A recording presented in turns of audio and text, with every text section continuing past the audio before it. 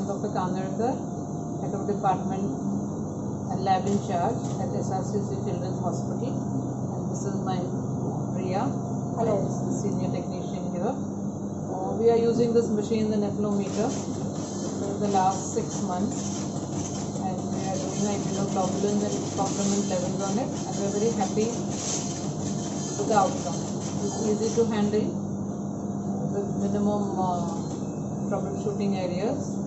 We're very happy with the results, and I would recommend this to anybody who wants to do immunoglobulins and complement. We soon plan to even start HbA1c on this. Hello everyone, I am Dr. Agappe from Life Care Pathology Laboratory, Vasai, practicing for last 15 years. I have been using this Mispa-i3 for last 2 years.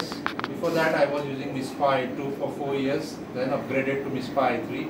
I have been using, doing RA, CRP, HbA1c and IgE on this machine, and I am very much satisfied with the results. It gives very good results, and the after sales service has also been very satisfactory.